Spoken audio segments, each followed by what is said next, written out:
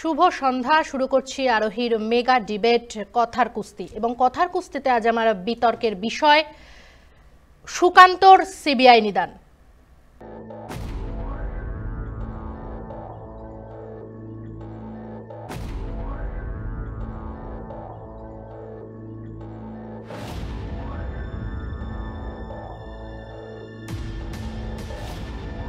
হেকিমকে ভিতরে পাঠালে ভালো হয়। কি অন্যায় করেছে, কি পাপ করেছে? এর আগে আমরা বেশ কয়েকবার দেখেছি বিজেপি নেতাদের এই সিবিআই নিদান নিয়ে। যেরকম অনুব্রত মণ্ডল গ্রেফতার হওয়ার আগে শুভেন্দু অধিকারী বলেছিলেন যে তাকে এক কাপড়ে গ্রেফতার করা উচিত এবং আমি পাঠিয়ে দেব সিবিআইকে, মানে এই ধরনের কথা দিলীপ ঘোষের মুখে শুনেছি এবং সুকান্ত মজুমদারের মুখেও শুনেছি। আজ আরও একবার সুকান্ত মজুমদার রাজ্য বিজেপির সভাপতি তিনি বিস্ফোরক মন্তব্য করলেন। কি মন্তব্য করলেন সেটা শুনবো, একটা প্রতিবেদন দেখব।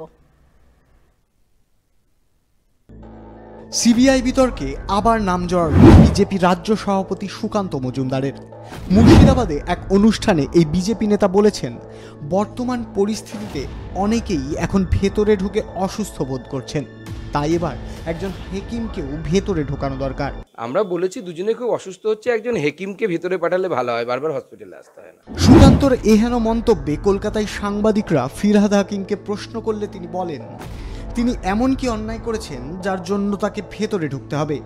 আদালতের নির্দেশ মেনে তিনি যে জেলেই গিয়েছিলেন, হাসপাতালে ভর্তি হননি, সেই কথাও তিনি সাংবাদিকদের স্মরণ করিয়ে দেন। কি অন্যায় করেছি, কি পাপ করেছি, কেন এটা বারবার করে হয়?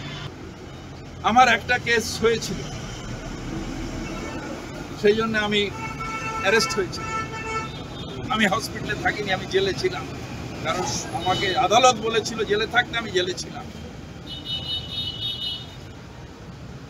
কিন্তু সেই কেসের ব্যাপারে বিরোধী দলনেতা অলরেডি বলে দিয়েছে। আমি অসম্মানিত হতে চাই না, মানুষের সেবা, রাজনীতি মানুষের সেবা করতে চাই, তাই দয়া করে অসম্মান করবেন না।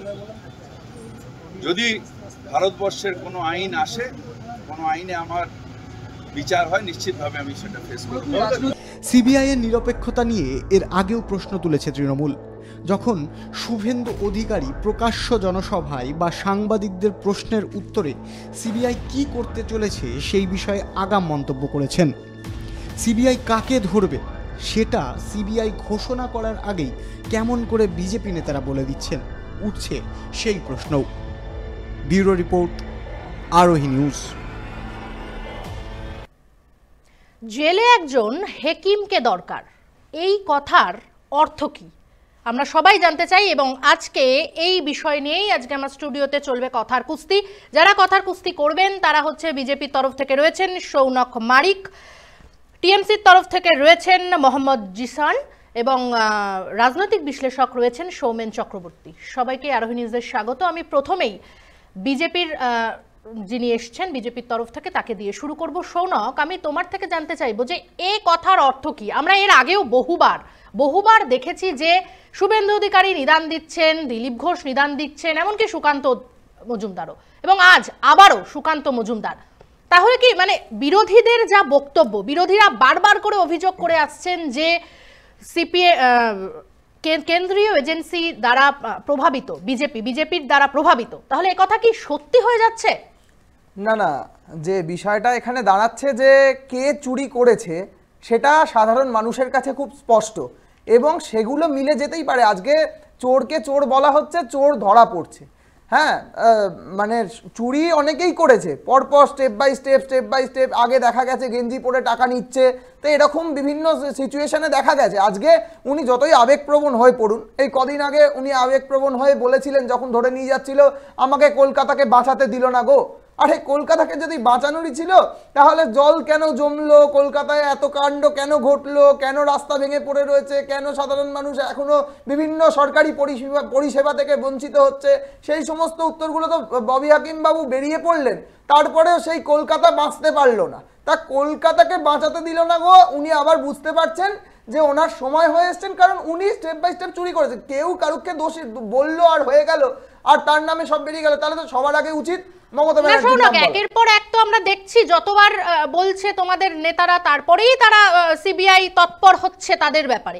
এই বিষয়টা ঠিক কেন? মানে আগে থেকে কি জেনে যাচ্ছে? মানে সিবিআই এবং বিজেপির কি কোনো কথোপকথন হচ্ছে? না না না, দেখুন এই কথোপকথনের কোনো বিষয় নেই। বিষয়টা এই জায়গায় দাঁড়াচ্ছে, আজকে তৃণমূলের সবথেকে তৃণমূলের সুপ্রিমো মানে তৃণমূল কোম্পানির যিনি মালকিন তিনি মমতা বন্দ্যোপাধ্যায়। তো আমাদের যদি বলতেই হয় সবার আগে, যদি কথোপকথনের বিষয় থাকে, সেটিং থাকে, পরিচয় থাকে, বা গল্প হয়ে গেল আগে বলে দিল ক্যামেরার সামনে, তারপরে লাইট ক্যামেরা অ্যাকশন হলো, এরকম বিষয়টা নয়। যদি বিষয়টা হতো তাহলে তো আমরা সবার আগে মমতা ব্যানার্জিকে দোষারোপ করতাম এবং চাইতাম যে ওনার আমরা অবশ্যই চাই যে উনি সরকারটা চালাতে পারছেন না, উনি একটু রেস্ট নিন, উনি অন্য সব কাজ পারেন, উনি সেগুলো করুন। সরকার চালাতে পারছেন না কি বলবে?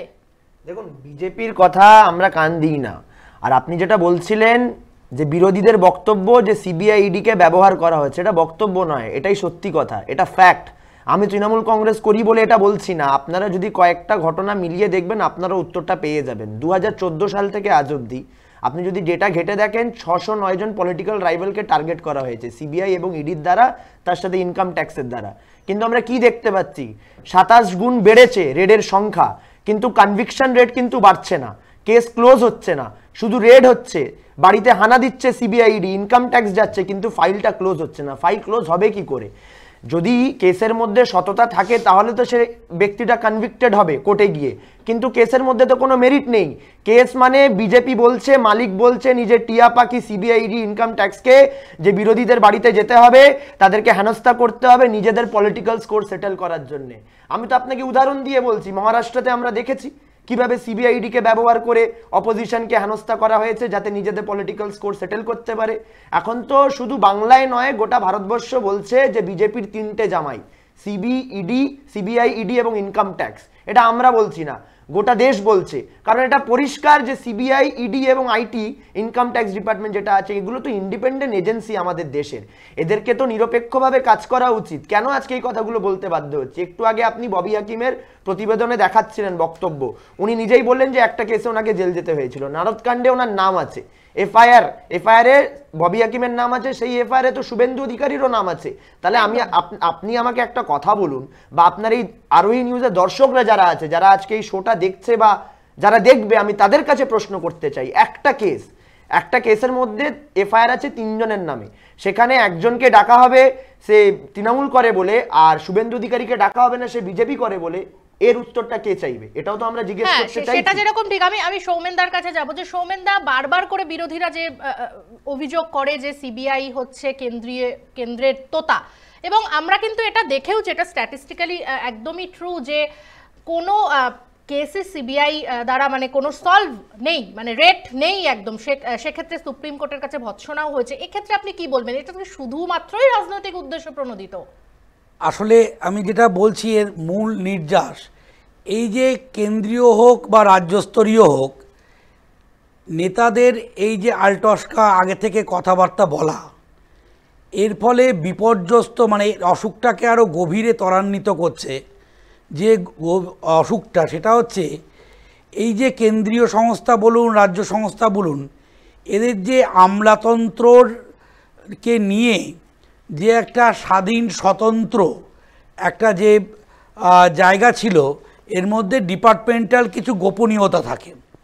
এই গোপনীয়তাগুলো যখন নাকি আগে ভাগে রাজনৈতিক নেতারা একটা আলাদাভাবে ব্যবহারের সুযোগ, অসৎ ব্যবহার করেন, তার ফলে কি হয়, এই সংস্থাগুলি জনমানসে আস্থা হারাতে শুরু করে, যা আখেরে আমাদের রাষ্ট্র পরিচালনের যে প্রশাসনিকতা, যে স্ট্রাকচার, সেটাতে বাধাপ্রাপ্ত হয়। এবং এখানে যে সততার সঙ্গে যে প্রশাসনিক আমলা ব্যক্তিরা কাজ করে থাকেন, আমার বিশ্বাস এখনও একটা বড় অংশের মানুষ এই আমলাতন্ত্রের মেরুদণ্ডটাকে বহন করে নিয়ে যাচ্ছে বলেই ভারতবর্ষ 75 বছর পরেও এখনও অঙ্গচ্ছেদ হয়নি। এবং বিভিন্ন ডামাডোলের মধ্য দিয়েও কিন্তু তারা বিভিন্ন কেস সলভের ক্ষেত্রেও হাল ফিলে যেটা দেখা যাচ্ছে, কিছু ক্ষেত্রে এই রকম মন্তব্য এবং রাজনীতিবিদদের এই ধরনের একে হাতিয়ার হিসাবে নিজেদের কিছু মানে স্বল্প স্থায়ী লাভকে তুলে নেওয়া নিজের হাতে, তার ফলে একটা বৃহৎ প্রতিষ্ঠান যা স্বমহিমায় ছিল সেগুলোকে বলা যায় মেরুদণ্ডকে দুর্বল করে দেওয়ার একটা প্রচেষ্টা কিন্তু। একদম। আমি আবারও ইয়ের কাছে যাব, সৌনকের কাছে, যে সৌনক বারবার করেই তো আমরা দেখতে পাচ্ছি এবং সৌমেনদা রাজনৈতিক বিশ্লেষক যেটা বললেন যে হচ্ছে এই যে নেতাদের আলটপকা মন্তব্য এবং বিজেপি নেতারা যেহেতু আর কি রাজ্যে বিরোধীতে রয়েছেন, তারা বিরোধী আসনে রয়েছেন, সেক্ষেত্রে কোনো প্রভাব পড়ছে না সাধারণ মানুষের মধ্যে? মানে তোমরা তো বিরোধীতে রয়েছে, তোমরা আসার জন্য মানুষের একটা প্রয়াস চাইছো, সেক্ষেত্রে কিভাবে মানুষের এই এটা চাইছো তোমরা? না না, বিষয়টা দেখুন, আজকে আপনার বাড়িতে একটা চোর গেছে, তো চুরি করতে ঢুকেছে, আপনি হয়তো বারান্দা দিয়ে উঁকি ঝুঁকি মারতে গিয়ে দেখলেন বা সন্দেহ করলেন, কিন্তু আপনি কোনো প্রমাণ পেলেন না। ঠিক বিজেপি নেতাদের বক্তব্যটা এইখানেই এইভাবেই বলতে চাইছে যে চোর বোঝা যাচ্ছে যে চুরিটা করেছে, তো আজকে যখন চোর ধরতে যাচ্ছে তখন বলছে যে ঠাকুর ঘরে কে, আমি তো কলা খাইনি, ব্যাপারটা এরকম দাঁড়িয়ে যাচ্ছে। কিন্তু ব্যাপারটা হচ্ছে ঠাকুর ঘরে কে সবাই বুঝতে পেরে গেছে, সেই তার পরিপ্রেক্ষিতে এই বিজেপি নেতারা এই কথাটা বলতে সাহস পাচ্ছে বা বলতে পারছে। মানে বুঝতে পেরেছে, মানে শুধু তৃণমূল নেতাদের ক্ষেত্রেই বুঝতে পেরেছে? হ্যাঁ, আরে তৃণমূলটা দলটাই তো চোর, পুরোটাই চোর। এবার তার মধ্যে কিভাবে এখন তো সব কেসগুলোই সৌনক কোর্ট মনিটর, সেক্ষেত্রে এটা কিভাবে বলতে পারছো তোমরা? না না, কোর্ট মনিটর না না না কোর্ট মনিটর করছে সব ঠিক আছে, কিন্তু বিষয়টা হচ্ছে মানে কোনোটাই তো প্রমাণিত নয়।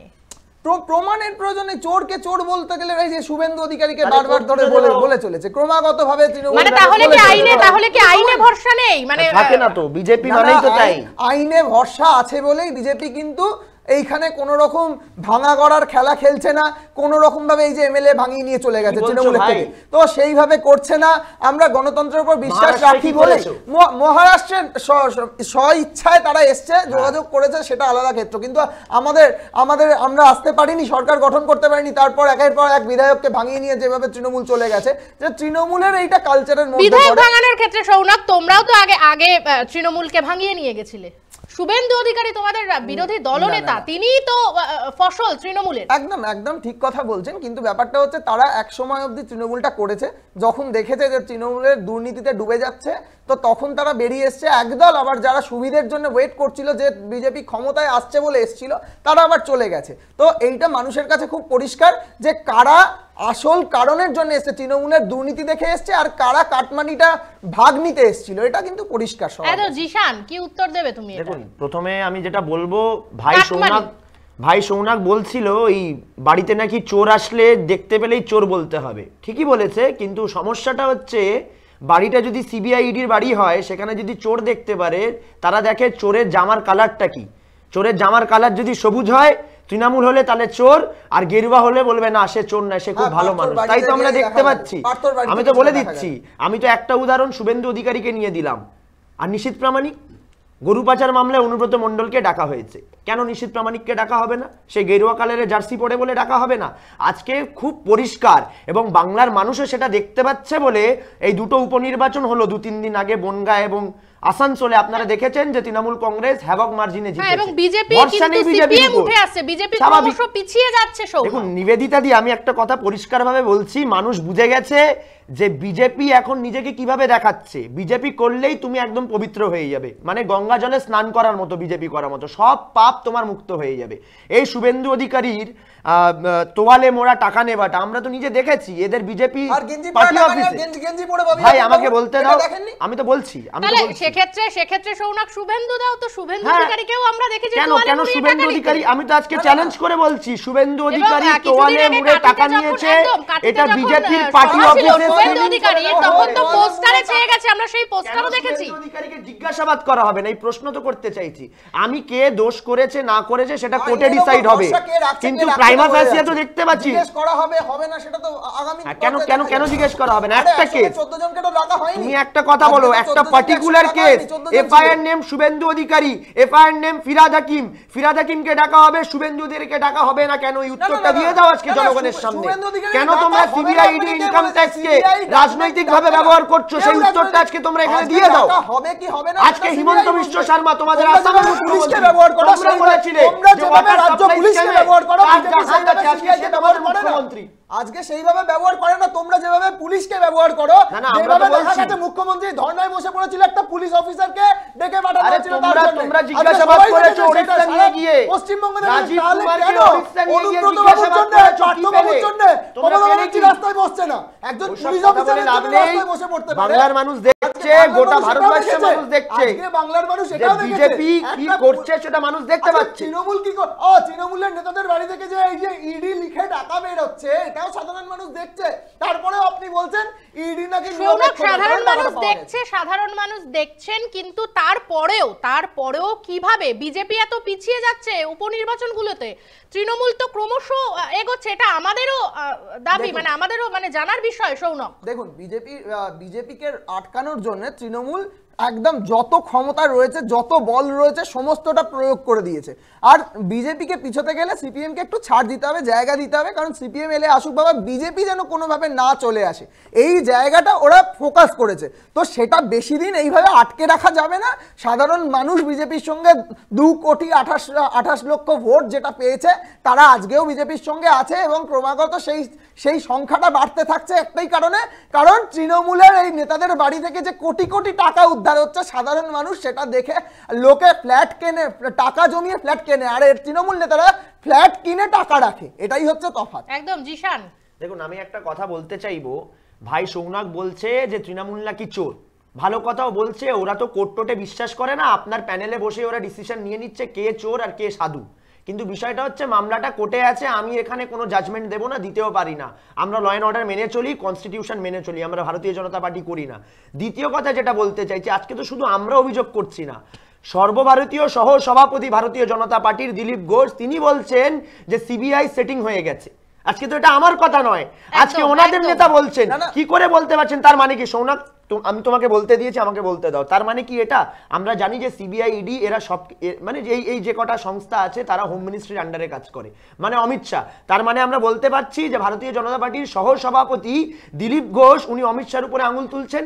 মানে ওনার সন্দেহ যে অমিত শাহ সেট হয়ে যায়, ওনার সন্দেহ যে ভারতীয় জনতা পার্টির বড় বড় নেতারা টাকার জন্য সেট হতে পারে, এই সন্দেহ আমরা বলছি না, এই সন্দেহ দিলীপ ঘোষ নিজে করছে এবং বাংলার মানুষ সেটা পরিষ্কারভাবে দেখতে পাচ্ছে। এই যে নাটক, এই টোটাল একটা নাটক, আর কিচ্ছু না। আমি নাটক কেন বলছি? কারণ সারদা নারদা নিয়ে 8 বছর কেস ঝুলছে, কেন এখনো কেসটা ক্লোজ হচ্ছে না? কেন এখনো দোষ প্রমাণ হচ্ছে না? দেখুন নিবেদিত, একটা কথা আমি যাচ্ছি, আমি সৌমেনদার কাছে একটুখানি বোঝার চেষ্টা করব যে সৌমেনদা, সৌনকও যেটা বললো যে রাজীব কুমারকে ধরেছিল তখন মমতা ব্যানার্জি রাজ্যের মুখ্যমন্ত্রী, তিনি ধর্নায় বসেছিলেন, এবং তারপরেও যে এই যে রাজীব কুমারকে তো ছেড়ে দেওয়া হয়েছে, কোনো কিছুই পাওয়া যায়নি, তারপরেও এই যে আবারও জিশান যেই প্রসঙ্গটা তুললো, তো সেক্ষেত্রে দিলীপ ঘোষও এখানে সিবিআই নিয়ে প্রশ্ন তুলছে। তো সিবিআই এর যে পার্টটা, এটা যদি আপনি একটু ক্লিয়ার করে বলেন।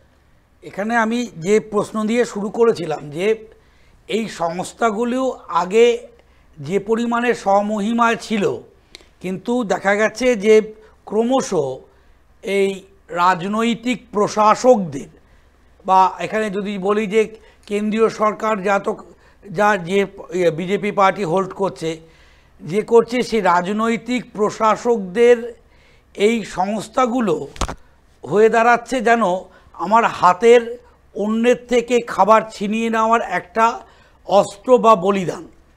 সেই জায়গা থেকে বলা যায় যে আমি বারবার যেটা ভয়ের কারণ, সেটা হচ্ছে পিপলস পারসেপশন এবং পিপলস মোবিলাইজেশন, অর্থাৎ মানুষের মধ্যে যে এই সরাসরি যে আমি যদি প্রশাসনিক ব্যবস্থার দ্বারা প্রতারিত হই, আমি বিচার ব্যবস্থার দ্বারস্থ হব, বিচার ব্যবস্থা বিভিন্ন এজেন্সি তার মাধ্যমে এইটাকে তদন্তের পুনরায় অনুমতি দেবে।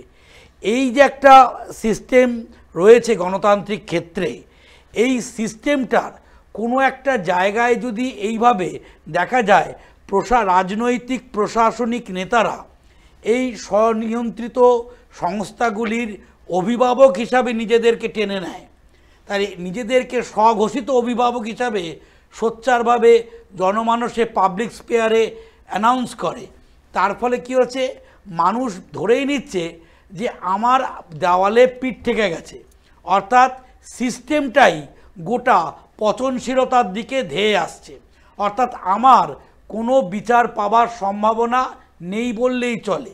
কারণ আমি যেখানেই যাই, এবং আমরা আমাদের রাজ্যের ক্ষেত্রেও দেখেছি সারদা নারদা মানে চলছে তো চলছে। সাধারণ মানুষ যে সারদায় এত টাকা খাটিয়েছে এবং তারপর তাদের যে টাকা মার গেছে সেই টাকা পাওয়ার তো কোনো সুবিধাই বা কোনো নেই। এবং মনে রাখতে হবে, আমি এই স্টুডিওতেই বলে দিচ্ছি, একসময় যেটা পশ্চিমবঙ্গের ক্ষেত্রে বামফ্রন্টের শেষের দিকে যে ক্রাইসিসটা দেখা দিয়েছিল, এরকম একটা পলিটিক্যাল এবং প্রশাসনিক ভ্যাকিউম তৈরি হলেই কিন্তু একটা আলট্রা লেফট বা বলা যায় মাওয়িস্ট সংগঠন বা এরকম একটা মানুষ অস্ত্র তুলে নিতে বাধ্য হয়। তখন মানুষ আর গত্যান্তর দেখে না এবং বলা যায় যে সোজাভাবে এই বর্ষার জল আসছে, আমি যদি আমার উঠোনের মাঝখানে বাড়ির সামনে একটা গর্ত খুঁড়ে রাখি, সেখানে ম্যালেরিয়ার মশা ডিম পারবে, এটা আর অত্যাবশ্যক। আপনি দাদা এই বিষয়টা খুব ভালো বলেছেন যে হচ্ছে মাওয়েস্ট যে বিষয়টা বললেন, তো আমরা কিছুদিন আগেই দেখছিলাম এবং আমাদের চ্যানেলেও দেখিয়েছি যে হচ্ছে মাওবাদীদের একটা কার্যকলাপ কিন্তু বেড়ে উঠছে। তাহলে কি এই বিষয়টার জন্যই, সেটা কি মনে হচ্ছে আপনার? না, যখনই হচ্ছে মনে করুন এই যে আস্থা হারানোর ব্যাপারটা বলছি, পিপলস পারসেপশন, এই মানুষ যখন দেখছে 34 বছরের সিপিএম এর রাজত্বে ছিলাম, তারপর আমরা শেষের দিকে দেখেছিলাম যখন তৃণমূলের আনাগোনাটা একটু বাড়ছিল, তারপর আমরা দেখেছিলাম তখন মাওবাদীদের একটা মুভমেন্ট, কিন্তু আবারও কিন্তু এই সময়টা দেখা যাচ্ছে যে মাওবাদীদের মুভমেন্ট। এটা অস্বীকার করার কারণ নেই। 10 বছর এখানে তৃণমূল শাসন করার পরেও তাদের মধ্যে প্রথম দিকে এই 5 বছর বা তার দিকে যে দলীয় সাংগঠনিক এবং প্রশাসনিকতার যে রেজিমেন্টেশন ছিল, একটা বাঁধুনি ছিল, কোথায় যেন এই প্রান্তিক অঞ্চলগুলোয় সেই বাঁধুনিগুলো তাদের একটু আলগা হয়েছে। এবং যখনই এই মেনস্ট্রিম পলিটিক্যাল ফোর্স অর্থাৎ গণতান্ত্রিক প্রক্রিয়ায় অংশগ্রহণ করে যে নির্বাচনী দলগুলো, তারা যখন এই মেনস্ট্রিম পলিটিক্যাল ফোর্সের থেকে ওই প্রান্তিক মানুষদের গ্রহণীয়তার জায়গা থেকে শিফট করতে শুরু করে, সেই গ্যাপিংটায় কিন্তু গ্যাপ তো থাকে না। যেমন আমাদের টোটালি বায়ুমণ্ডলে গ্যাপ নেই, তেমন পলিটিক্যাল স্পেয়ারে কোনো গ্যাপ থাকে না। সেই গ্যাপটায় কিন্তু এরকম আলট্রা লেফটিস্ট ফোর্সগুলো তখন কিন্তু আতুর ঘর হিসাবে বেছে নেয়। জিশান, কি বলবে তুমি? দেখুন, উনি যেই কথাগুলো বলছেন আমি ওনার সাথে পার্শালি অবশ্যই সহমত। আমরা সারা দেশ জুড়ে দেখতে পাচ্ছি যে বিচার ব্যবস্থা থেকে মানুষ আস্থা হারাচ্ছে এবং এটা খুব কঠিন সমস্যা। দেশকে যে কোন দিকে নিয়ে যাচ্ছে ভারতীয় জনতা পার্টি সেটা আর বলার অপেক্ষা রাখে না। আমি শুধু এইটুকুই বলতে চাইছি, আজকে যে সিবিআই ইডি নিয়ে প্রশ্ন উঠছে, এটা কোনো রাজনৈতিক নেতা প্রশ্ন করছে যেটার জন্য মানুষ ভ্যালিডেট করবে কি করবে না সেটা পরের কথা। আমি যেটা বলতে চাইছি, 2013 সালে সুপ্রিম কোর্ট নিজে বলেছে, সুপ্রিম কোর্ট বলছে সিবিআইকে একটা কেজড প্যারট, মানে একটা খাঁচা বন্দি টিয়া পাখি বলেছে সুপ্রিম কোর্ট, যে নিজের মালিকের গলায় বা শব্দতে কথা বলে। আজকে সেটাই দেখতে পাচ্ছি আমরা। একটা ডিকেড পার হয়ে গেছে, 2022-এ আজকে আমরা দেখতে পাচ্ছি বিভিন্ন জায়গায়, বিহার থেকে শুরু করে মহারাষ্ট্র, এবং যেখানে বিজেপির সরকার নেই সেখানে বেশি করে সিবিআই ইডি যাচ্ছে। মানুষ তো প্রশ্ন করছে, এই প্রশ্নটা শুধু তৃণমূল কংগ্রেস বা বিজেপির বিরুদ্ধে যেই দলগুলো আছে তারা করছে না, মানুষ করছে। এবং মানুষের সাথে সাথে আজকে বিজেপির সর্বভারতীয় সহসভাপতি দিলীপ ঘোষও প্রশ্ন করছে সিবিআই পারফরমেন্স। একদম। সৌনক, কি বলবে? তোমাদের সহ সম্পাদক তারা দিলীপ ঘোষ, তিনিও প্রশ্ন করছেন। এই যে কেজ প্যারট যেটা বললেন না জিশান বাবু, তো সেই জায়গাটায় আসতে হয়। মমতা ব্যানার্জি সব থেকে ভালো জানেন কিভাবে কেজ প্যারট বানাতে হয়, কারণ উনি পুলিশকে যেভাবে ব্যবহার করছেন সারা রাজ্য জুড়ে, এইটা তার স্বভাবসিদ্ধ ভঙ্গিমায় তিনি করতে পারেন।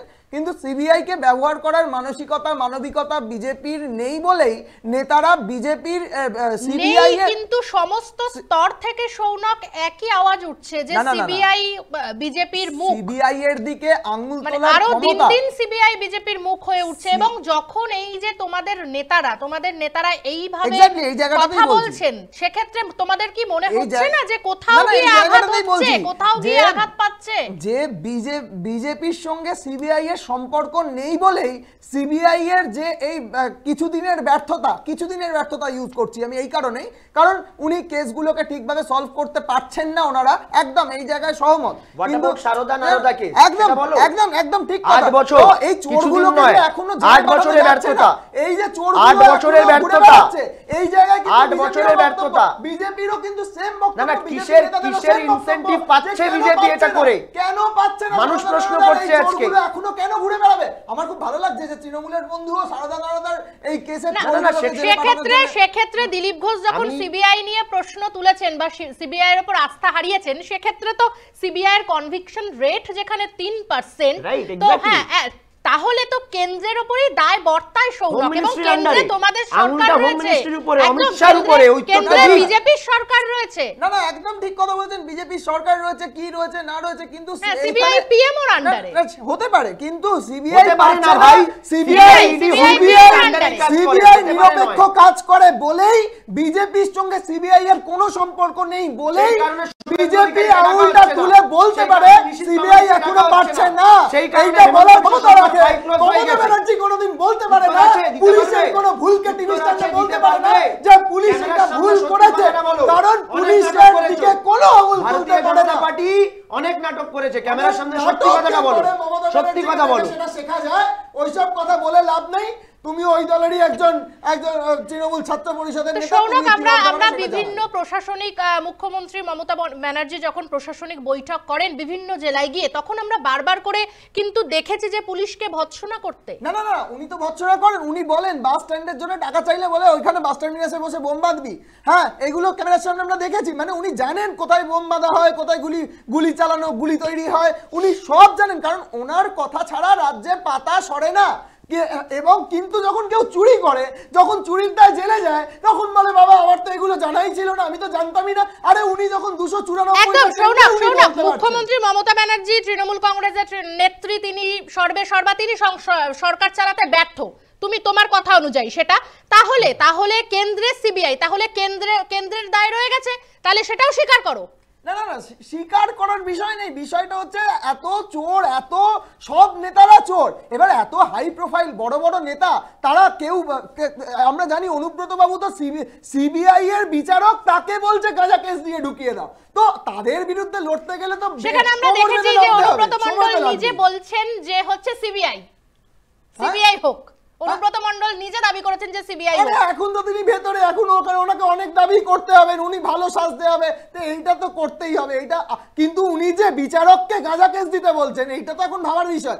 ওনার কার থেকে গাড়ি চুরি করেছে, মানে গাড়িটা নিয়েছে আর কি, দিয়ে তাকে বলেছে এই গাঁজা কেস দিয়ে দেবো, সে তো টিভির সামনে এসে নিজে থেকে বলছে, দেখা যাচ্ছে। তো এখন পরিস্থিতিটা এই জায়গায়, তৃণমূলের বিরুদ্ধে কেউ গেলে গাঁজা কেস, এইটা এখন সমাজ ব্যবস্থা চলছে, ওরা বলছে গাঁজা কেস। দেখো, ওনাদের যে শীর্ষ নেতা নরেন্দ্র মোদী যখন মান কি বাত বলতে আসে টিভির সামনে, যখন সেই সময় গোটা ভারতবর্ষের মানুষ হাসাহাসি করে, এখন সৌনক যেইভাবে বলছে মানুষ হাসছে। 8 বছর ধরে একটা কেস কমপ্লিট করতে পারছে না সিবিআইডি, তার দায় তো অমিত শাহকে নিতে হবে, তিনি দায় এড়াতে পারেন না। আজকে উনি মমতা বন্দ্যোপাধ্যায়ের দিকে আঙুল তুলছেন, তৃণমূল কংগ্রেসের দিকে আঙুল তুলছেন। ভাইকে আমি একটা কথা মনে করিয়ে দিই, এই মমতা বন্দ্যোপাধ্যায় দাঁড়িয়ে বলেছেন পার্থ চট্টোপাধ্যায় বা যে কোনো নেতা XYZ যদি দোষ করে থাকে, যদি কারাপশন করে থাকে, তার যাবজ্জীবন হোক, আমাদের কোনো যায় আসে না। ভাই আমাকে বলতে দাও, এইভাবে হবে না, আমি ইন্টারফেয়ার করি না, আমাকে বলতে দাও, তুমি তোমার টাইমটা পাবে, শোনো তুমি টাইমটা পাবে, আমাকে বলতে দাও। এই মমতা বন্দ্যোপাধ্যায় বলেছেন, এবং অভিষেক বন্দ্যোপাধ্যায় 6 দিনের মাথায় গিয়ে পার্থ চট্টোপাধ্যায় আমাদের দলের মহাসচিব ছিলেন, সিনিয়র মোস্ট নেতা, ওনার বিরুদ্ধে ব্যবস্থা নিয়ে ওনাকে সাসপেন্ড করেছে। এই ভারতীয় জনতা পার্টি আজকে বড় বড় কথা বলছে। উন্নাও রেপ কেস আমরা দেখেছিলাম, প্রাইম অ্যাকিউজ প্রধান অভিযুক্ত কুলদীপ সিং নেগার, যিনি ধর্ষণ করেছিলেন, ওনাকে বিজেপি সমর্থন করেছিল, ওনাকে বহিষ্কার করছে সুপ্রিম কোর্টের রায় আসার পরে। তারা আজকে আমাদের ডিসিপ্লিনের কথা বলবে। আমি তো বারবার বলেছি, আমাদের সাধারণ সম্পাদক অভিষেক বন্দ্যোপাধ্যায় বলেছে, BJP must be the last person to speak about ethics and discipline. তারা এইসব নিয়ে কথা না বললেই ভালো, মানুষ সবকিছু বোঝে বলেই তৃণমূল কংগ্রেসের উপরে আস্থা রাখছে এবং তৃণমূল কংগ্রেসকেই ভোট দিচ্ছে। আগামী দিনে 2023 নির্বাচন, 2024 লোকসভা নির্বাচন, মানুষ উত্তর দেবে। এই সিবিআই, ইডি, আইটির দ্বারা যেইভাবে মানুষের কণ্ঠরোধকে স্তব্ধ করে দেওয়ার চেষ্টা চলছে, তার জবাব বাংলার মানুষের সাথে সাথে সারা ভারতবর্ষের মানুষ দেবে, এটা আমি আপনাকে বলে যাচ্ছি। আমরা কামদুনি দেখেছি, আমরা পার্ক স্ট্রিট দেখেছি, তো উনি এখন উন্নয়ন এইসব বিভিন্ন কথা বলে কোনো লাভ নেই, কারণ আমরা কামদুনি পার্ক স্ট্রিটে উনি বলেছেন এটা ছোট ঘটনা, তো ওনার কাছে এই বিষয়গুলো শিখে লাভ নেই। আমরা পুরো দেশ চালাই, দেশটা অনেক বড়, উনি পশ্চিমবঙ্গ চালাতেই ক্লোজ হবে, কেসটা কবে ক্লোজ হবে সেটা সিবিআই জানে, আমরা ভারতীয় জনতা পার্টির সদস্য, পুলিশকে যেভাবে প্রেসার ক্রিয়েট করে আমরা জানতে চাই যে কবে সাধারণ মানুষ, মানে আমরা কবে দেখতে পাবো যারা দোষী সাব্যস্ত হয়েছে তারা কবে দেখতে পাবো?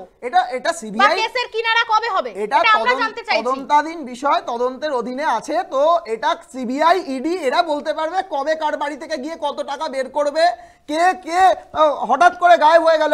একজন নেতা হঠাৎ করে তৃণমূলের এমএলএ ছিল, হঠাৎ করে তাকে পাওয়া যাচ্ছে না, তার এগেইনস্টে লুকআউট নোটিশ দিতে হচ্ছে। তো এইগুলো কে কবে পালিয়ে যাবে, কাকে কবে তিনি ধরবে, মিডিয়াকে জানিয়েছেন তিনি যাদবপুরে রয়েছে। জি স্যার, সেটা তো আজকে জানিয়েছে আজকে, কালকে কোথায় ছিল কেউ বলতে পারবে না। ভাই সৌনক বলছে যে তদন্তর বিষয়ে সিবিআই ইডি বলতে পারবে কেস কবে ক্লোজড হবে, কিন্তু আমরা এই তো একটু আগে দেখলাম সুকান্ত মজুমদার বলে দিচ্ছেন যে জেলের মধ্যে হাকিমকে দরকার। তার আগে আমরা এটাও দেখেছি অনুব্রতকে ডাকার আগে শুভেন্দু অধিকার বারবার বলেছেন, শুভেন্দু অধিকারী, যে অনুব্রত মন্ডলকে এবার ডাকবে। এটা তো আমরা দেখেছি, যবে বিজেপি নেতারা নাম নিচ্ছে তাদেরকে ডাকা হচ্ছে। আমার একটা সোজা প্রশ্ন আপনাদের দর্শকের কাছে, বাংলার মানুষ বুদ্ধিমান, আমি শুধু একটা প্রশ্ন রাখতে চাইছি আরোহী চ্যানেলের মাধ্যমে দর্শকের কাছে, যদি এই সিবিআই ইডি পলিটিক্যাল মোটিভেটেড বা পলিটিক্যালি ইনিশিয়েটেড কোনো প্রসিডিওর বা স্টেপ না হয়, তাহলে কনভিকশন রেট এত কম কেন? যদি সত্যি তারা দোষ করে থাকে তাহলে অনেকদিন আগে ফাইল ক্লোজ হয়ে যারা দোষী তাদেরকে জেলের ভেতরে ঢুকিয়ে দিত সিবিআই ইডি। তারা প্রমাণ করতে পারবে না, কোর্টে জানে, শুধু পলিটিক্যাল স্কোর সেটেল করার জন্য, রাজনৈতিক নিজেদের ফায়দা আছে সেটা বোঝাপড়া করার জন্য তারা সিবিআই ইডিকে ব্যবহার করছে। আজ থেকে নয়, 2014 সাল থেকে সিবিআই ইডিকে ব্যবহার করা হচ্ছে, এবং যেমন দিন গড়াচ্ছে আরো বেশি ব্যবহার করা হচ্ছে, সেটা বাংলার মানুষের সাথে সাথে গোটা ভারতবর্ষ দেখতে পাচ্ছে। এবং ধৈর্য রাখুন, মানুষ জবাব দেবে। আমি বলছি এটা বেশি দিন চলতে পারে না, এটা গণতন্ত্রের উপরে আক্রমণ, এটা সংবিধানের উপরে আক্রমণ। আমরা সবাই জানতে চাই যে কবে এই সব কেসগুলোর কিনারা হবে, যেই সব কেস সিবিআই এর হাতে রয়েছে। আমি ফিরছি একটা ছোট্ট বিরতির পর, সঙ্গে থাকুন।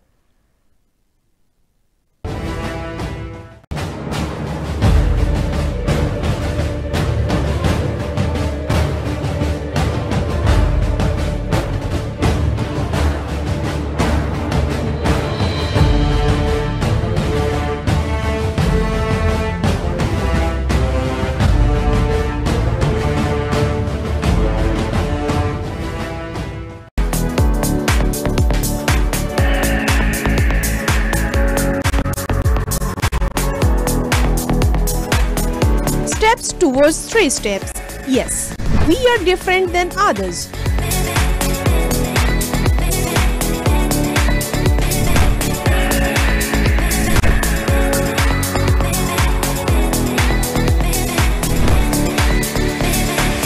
World-class infrastructure, experienced faculties, hygienic atmosphere.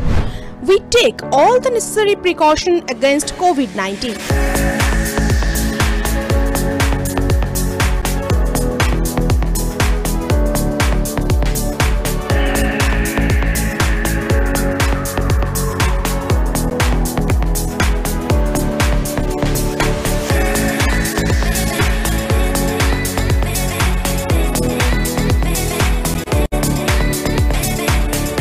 Meet the aviation professional.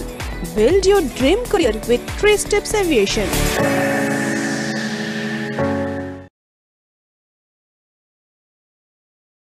Charity is the matter of the heart, not of the pocket. The best example is Aarohi Foundation of India. যে কোনো পরিস্থিতিতে দুস্থ মানুষের পাশে দাঁড়ায় আরোহি ফাউন্ডেশন অফ ইন্ডিয়া। ছাত্রছাত্রীদের উজ্জ্বল ভবিষ্যৎ হোক বা অর্থনৈতিক সাহায্য, সব রকম সাহায্যের জন্য অঙ্গীকারবদ্ধ আরোহি foundation of India. Arohi foundation of India, solution for every need.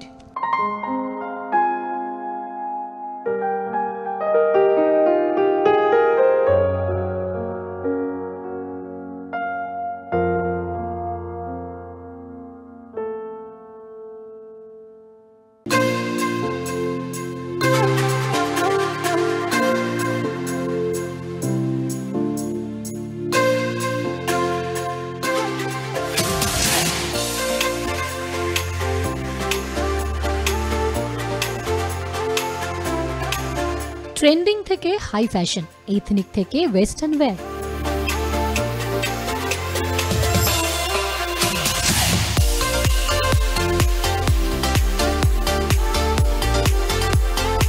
সব রকম পোশাকে নিজেকে সাজিয়ে তুলতে আপনাকে অবশ্যই আসতে হবে onestopbazaar.com-এ।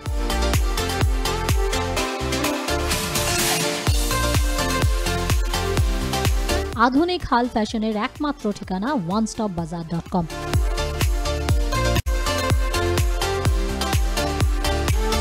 ঠিকানা আপনার নিকটেই, বারাসাত স্টার মল। তাই দেরি না করে ফ্যাশন ডিভা হতে চটপট চলে আসুন এই ঠিকানায়।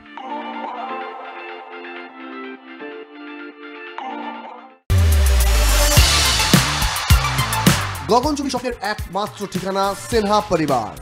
নিজেদের লক্ষ্য পূরণের একটাই ভরসা সিনহা পরিবার। We provide professional training experience in aviation academy along with best placement in aviation industry. From aviation and job portal to hospitality and digital marketing. সমস্ত আপডেট ফ্যাশনের সম্ভার নিয়ে আমরা হাজির ওয়ান স্টপ বাজারে।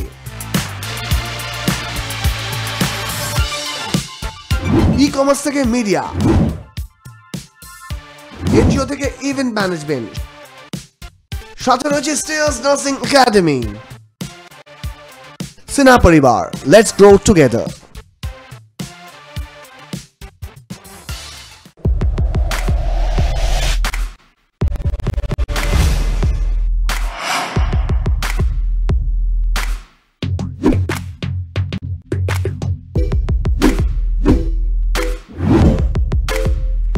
Stairs Academy is an organization that takes pride in shaping aspirants and dreams hospitality, aviation, utility program, nursing, banking, anchoring, modeling, acting and many more courses over there.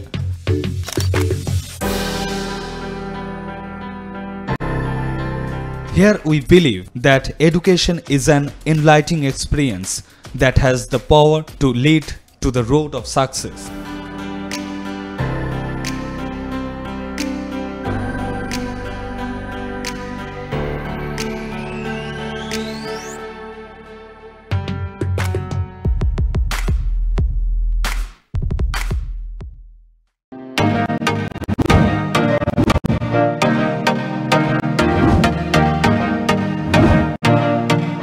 বিগত 8 বছরের একমাত্র ভরসা ট্যালেন্টো aviation service private limited.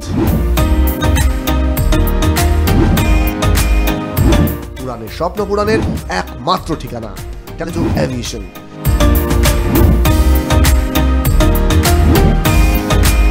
We have the potentiality to achieve the impossible. Talento Aviation Services.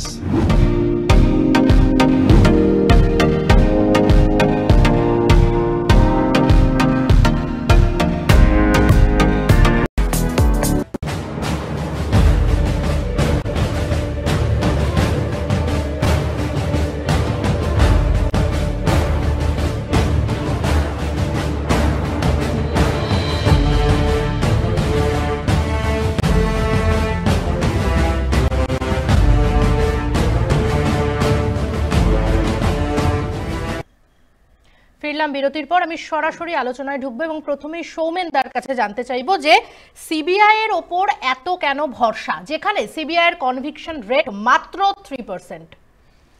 আসলে এই বিষয়টা তখনই হয়, যেটা বলছিলাম, এই সমগ্র আলোচনার নির্যাস থেকে যদি আমরা একজন রাজনৈতিক বিশ্লেষক হিসাবে যে মন্তব্যটা উঠে আসে, সেটা হচ্ছে কিন্তু যে এই জাতীয় দল হিসাবে বিজেপি এবং কংগ্রেস যখন তাদের আঞ্চলিক স্তরে দেখা যায় যে গ্রহণীয়তা ক্রমশ হারিয়ে যায়, অর্থাৎ এই যে বললাম সরকারে রাজ্য স্তরে যে সরকার আছে তাকে সরিয়ে শাসনভার গ্রহণ করার যে পর্যায়ের মধ্যে থাকে বিভিন্ন শর্তাবলী, তার প্রথম শর্ত হচ্ছে যে সরকার পরিচালনের ক্ষেত্রে যে হোঁচট খাওয়ার পর্বে যে বিষয়গুলো ঘটে সেগুলোকে দিয়ে গণতান্ত্রিক প্রক্রিয়ায় ভোট রাজনীতিতে সেই পলিটিক্যাল মোবিলাইজেশন, অর্থাৎ ওই ওপরের ঘটনাগুলোকে তৃণমূল স্তরে নিয়ে গিয়ে সেই ভোটের যখন আপনারা নির্বাচনী রাজনীতি থেকে সেটাকে ইনক্যাশ করা, সেই ইনক্যাশ করার মতো ক্রেডিবিলিটি বা বলা যায় যে নেতৃত্বের ক্ষেত্রে একটা বলা যায় যে ঘাটতি দেখা দিচ্ছে। তার জন্য এই জাতীয় দলগুলি বাধ্য হচ্ছে বিভিন্ন পর্যায়ে ভারতবর্ষের আঞ্চলিক দলগুলোর সঙ্গে গাঁটছড়া বাঁধতে। এইটাই কিন্তু প্রকারান্তরে দেখা যাচ্ছে জাতীয় দলগুলির একটা ওভারঅল আগে যে গ্রহণীয়তার পারদ সমুদ্র হিমাচল জুড়ে ছিল, সেই জায়গায় তারা ক্রমশ in the name of development, যেটা বলা হচ্ছে উন্নয়নের খাতিরেও, মানুষ কোনো জায়গায় তাদের প্রতি আস্থা হারিয়েছে, তার থেকে অনেক বেশি কাছের করে নিচ্ছে যেটা বলা হয় এখন খুব পরিচিত টার্ম আইডেন্টিটি পলিটিক্স, আত্মপরিচিতির রাজনীতি। এই আত্মপরিচিতির রাজনীতির আঁতুড়ঘরেই এই আঞ্চলিক রাজনীতিক দলগুলো পরিপুষ্ট হচ্ছে এবং গ্রহণীয়তা বৃদ্ধি পাচ্ছে।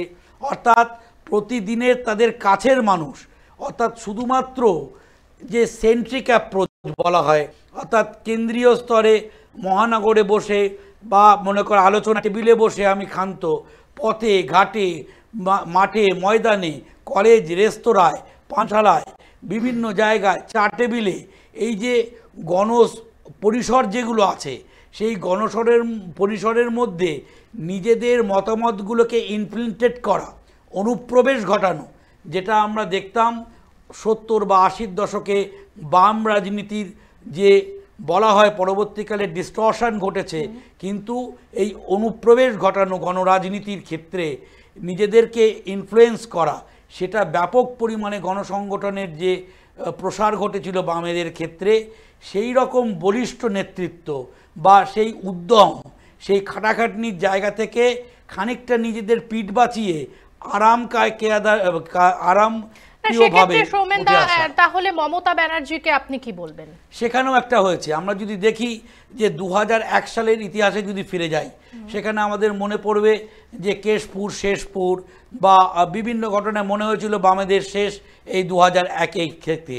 কিন্তু দেখা গেছে বিষয়টা কিন্তু এত সহজ নয় পরিবর্তনটা, বিশেষত বাংলার পলিটিক্যাল কালচারের ক্ষেত্রে। সেখানে আরও 10 বছর তাকে সময় লেগেছে এবং সর্বক্ষেত্রে দেখা গেছে যে জায়গায় যে বামেদের গণসংগঠনগুলো ছিল, ঠিক তার এনকাউন্টার হিসাবে কিন্তু বলা যায় তৃণমূল সেই স্পেসগুলো খুব সহজে পেয়ে গেছে।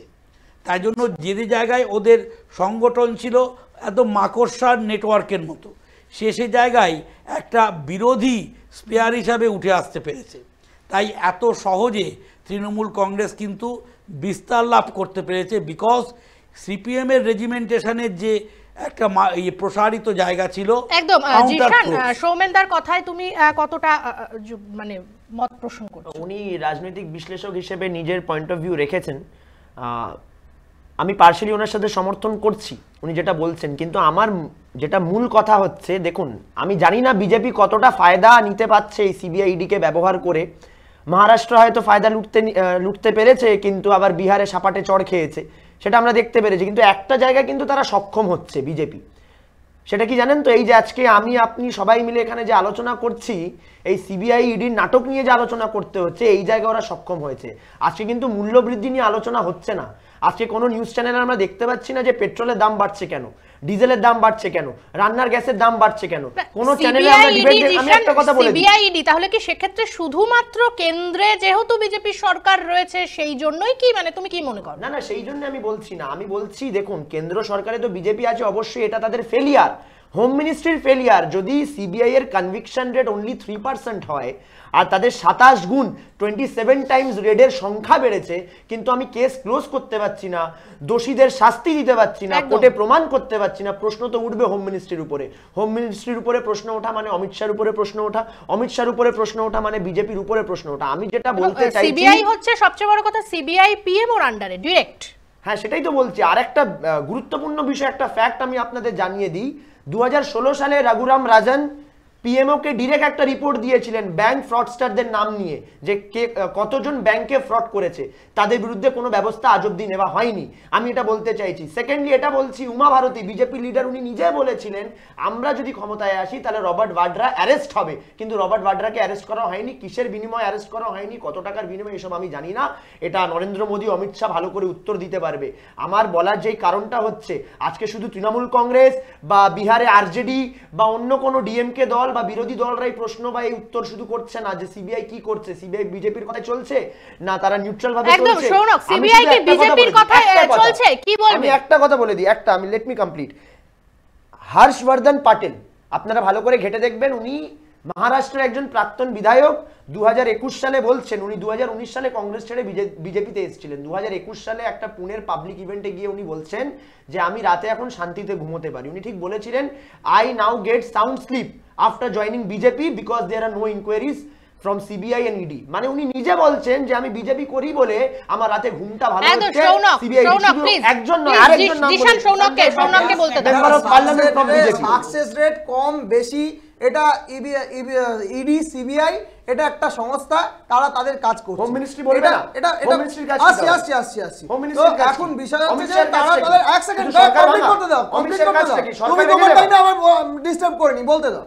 এখন উনি বলে দিচ্ছে ওদের বিষয়টা আলাদা, কিন্তু এখন পশ্চিমবঙ্গের ঘরে ঘরে ছোট খাটো কোনো বিষয় পুলিশের ওপর কেউ ভরসা রাখছে না, কারণ মন্ত্রীদের ঘরে কোটি কোটি টাকা, পুলিশের কাছে খবর নেই, পুলিশ কিছুই জানে না। তা ভরসা কার কাছে রাখবে? কেন্দ্রীয় সংস্থা, কেন্দ্রীয় এই যে ইডি সিবিআই এই যে কেন্দ্রীয় এজেন্সিগুলোর উপর ভরসা রেখেও কি কোনো সুরাহা হচ্ছে? শৌনক, কোন সুরাহা কি পাওয়া যাচ্ছে?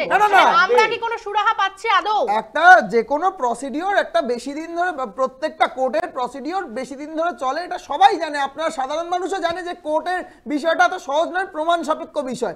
এবার ইডি সিবিআই কালকেই কিন্তু মানে জাস্ট গতকালে তুমি যে স্টেটমেন্ট দেখো, সেখানে নীতিন গডকরির মতো মানে হাই প্রোফাইল মানে প্রাক্তন মন্ত্রী আমি বলবো, যে সে কিন্তু প্রকাশ্যে বলেছে যে গভর্নমেন্টের বেশ কিছু নীতি ল্যাক অফ গভর্নেবিলিটি, অর্থাৎ বলা হয় যে নীতি নিচ্ছে সেটা এক্সিকিউশন করার ক্ষেত্রে পিছিয়ে আসতে হচ্ছে।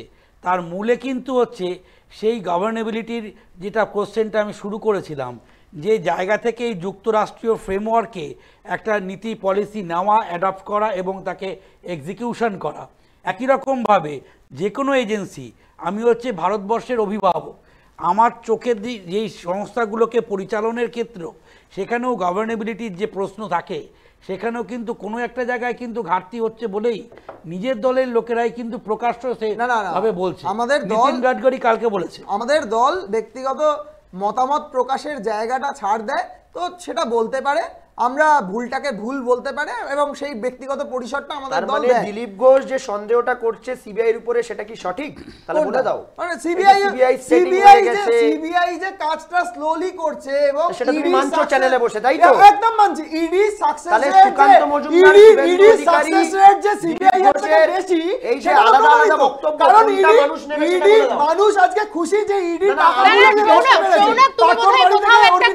কারণ ইডি একটা আলাদা ক্ষেত্র, সিবিআই একটা আলাদা ক্ষেত্র। ইডি হচ্ছে সব যেখান থেকে টাকার ব্যাপার থাকে বা টাকার, সেখানে ইডি, এবং তদন্তের ক্ষেত্রে কিন্তু সিবিআই। দুটো আলাদা বিষয়, বিষয় একদম। আপনি যেটা বলছেন সমস্তটা মেনে নেওয়ার পরেও বলছি যে সাকসেস রেট কম। একদম ইডি হচ্ছে মিনিস্ট্রি অফ ফিনান্সের আন্ডার, রাইট? হ্যাঁ, একদম।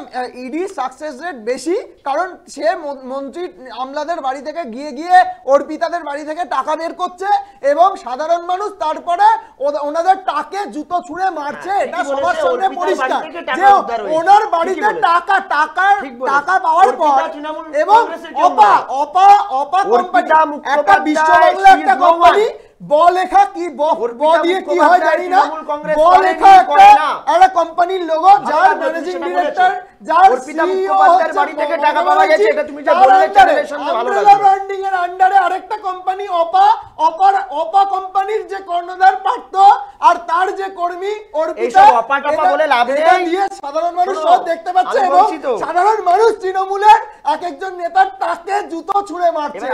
এটা সময় এসে গেছে, তুমি ভাই তৃণমূলটা করছো, একটু সাবধানে রাস্তাঘাটে চলো। ঠিক আছে, সেটা আমাদের চিন্তা, তোমাকে ভাবতে হবে। অবশ্যই চিন্তা। আরে বাবা, শৌনক, আমি একটা বিষয় তোমার থেকে জানতে চাইবো, সেটা হচ্ছে কোথাও গিয়ে কি এখন মানে এই যে সময়টা চলছে, সেক্ষেত্রে বিজেপির কি নৈতিকতার প্রশ্নে কি কোথাও খামতি দেখা যাচ্ছে? তার কারণ 1996 সালে কিন্তু আমরা যেটা দেখেছিলাম যে তৎকালীন বিরোধী দলনেতা, লোকসভার বিরোধী দলনেতা লালকৃষ্ণ আডবাণীজি, তিনি কিন্তু হাওয়ালা কেসে জড়িত হয়েছিলেন এবং তিনি ইস্তফা দিয়েছিলেন। নিজের পদ থেকে এবং ভোটে না লড়ারও কিন্তু সিদ্ধান্ত নিয়েছিলেন। সেই যে নৈতিক পদক্ষেপ নিতে দেখা গিয়েছিল, এখন কোথাও গিয়ে কি সেটা খামতি পড়ে যাচ্ছে? অবশ্যই। এই তো অনুব্রত মণ্ডলকে কোথায় সরানো হচ্ছে? সরানো হচ্ছে না। পার্থবাবুকে সরিয়ে দিল, পার্থবাবুর জন্য রাস্তায় গিয়েও বসলো না, একজন পুলিশ অফিসারের জন্য গিয়ে মুখ্যমন্ত্রী রাস্তায় বসতে পারেন। সেক্ষেত্রে শুভেন্দু অধিকারী কিভাবে বিরোধী দলনেতা হতে পারে? সৌরভ, হ্যাঁ, দলের অভ্যন্তরীণ ব্যাপার। বিরোধী দলনেতা কিভাবে শুভেন্দু অধিকারী হতে পারে? অভ্যন্তরীণ কি করে হচ্ছে?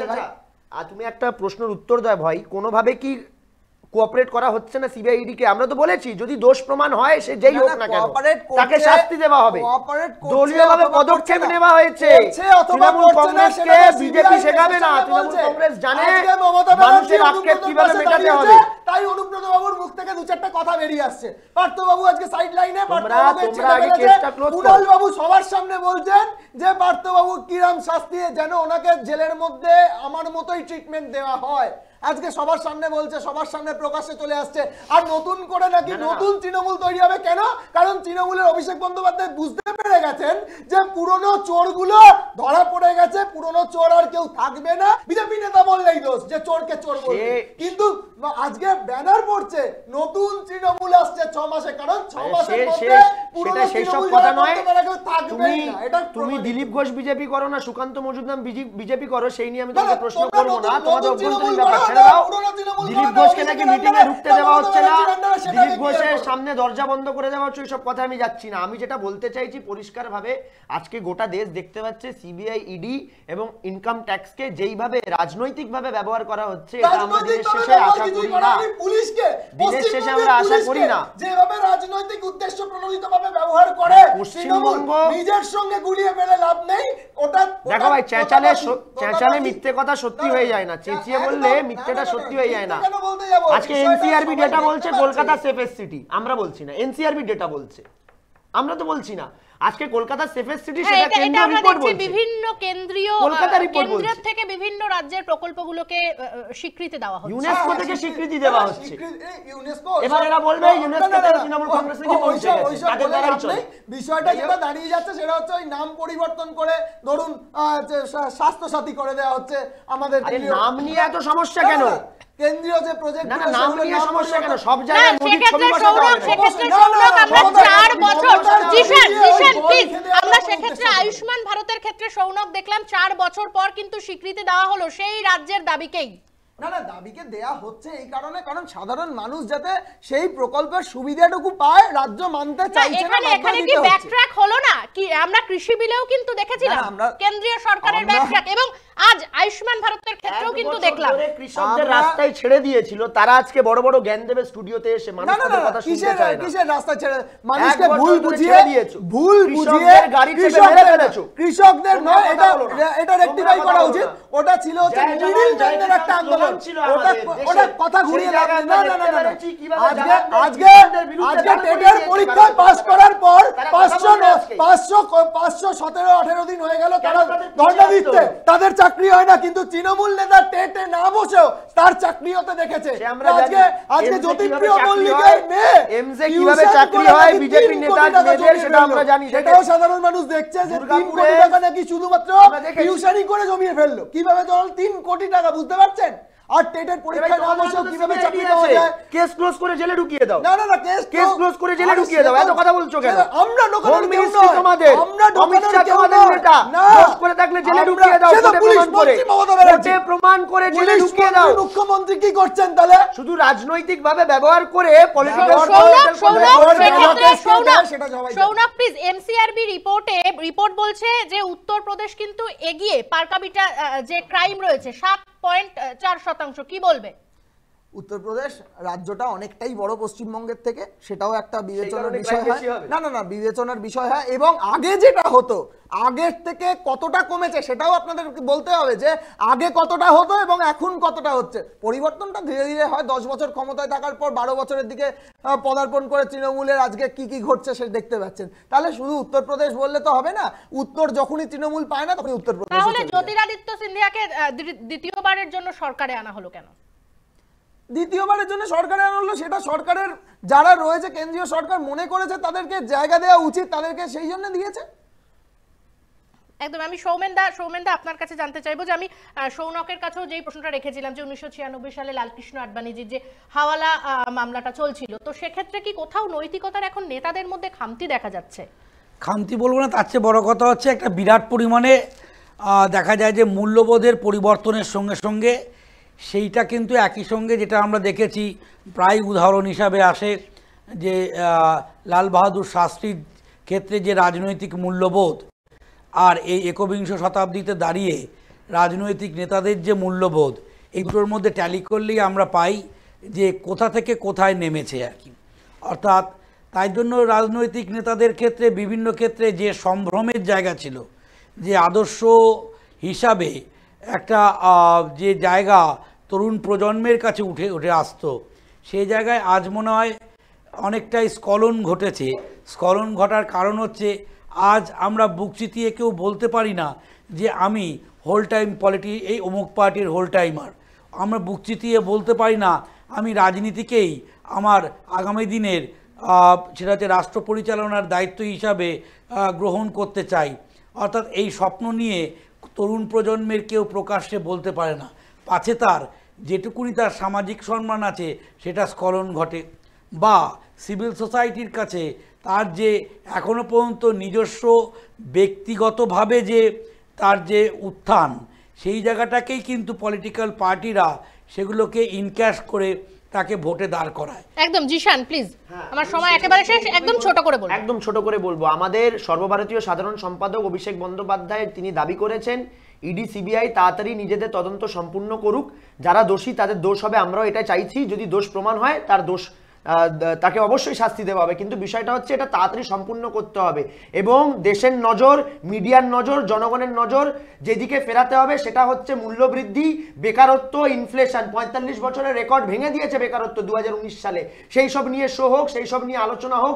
পেট্রোল ডিজেলের দাম বাড়ছে কেন সেটা নিয়ে আলোচনা হোক। মানুষ একদম তাড়াতাড়ি সিবিআই কেসের কিনারা করতে হবে। জিশান নয়, সৌনক প্লিজ। জিশান প্লিজ, আজকে আলোচনা হওয়ার প্রয়োজন। এই যে টেটের যে দুর্নীতি, আজকে রাস্তায় যে এতজন বেকার যুবক যুবতী রাস্তায় বসে আছে, আজকে ডিএ কেন পাচ্ছে না, সরকারি কর্মচারীরা দিয়ে আত্মহত্যা করছে। মমতা ব্যানার্জির হাত থেকে পুরস্কার প্রাপ্ত একজন সে আত্মহত্যা করেছে, একজন টিচার কেন করছে? আজকে দিনের পর দিন রাজ্য জুড়ে যে দুর্নীতি হয়ে চলেছে, নেতা মন্ত্রীদের বাড়ি থেকে টাকা পাওয়া যাচ্ছে, এইগুলো নিয়ে তদন্ত হোক এবং সিবিআই ইডি হওয়ার আগে পুলিশ সেটাকে ধরুক। এইটা একদম তৃণমূল কংগ্রেস বলছে মূল্যবৃদ্ধি নিয়ে তদন্ত হোক, মূল্যবৃদ্ধি নিয়ে আলোচনা হোক এবং বিজেপি নেতাদের দাবি যে হচ্ছে যারা রাস্তায় বসে রয়েছেন এসএসসি দুর্নীতি যে হয়েছে সেটা নিয়ে তদন্ত হোক। এই চর্চা তো চলতেই থাকবে। তবে কথার কুস্তি আজকে এ পর্যন্তই। দেখা হচ্ছে আগামী সোমবার ঠিক সন্ধ্যে 6টায়।